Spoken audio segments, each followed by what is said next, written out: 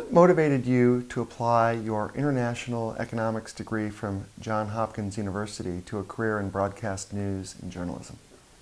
My first job out of grad school was working in an international development at the World Bank. And, you know, it was through that experience that, you know, I really got a first-hand understanding of some of the development challenges that poor nations face. And it was really interesting work. But it also, you know, made me realize that I wanted to be out there more in the field, and rather than working, starting my career in a larger sort of, you know, bureaucratic kind of environment. And so I actually made a career change and, you know, to go into the field of journalism and move to New York for that.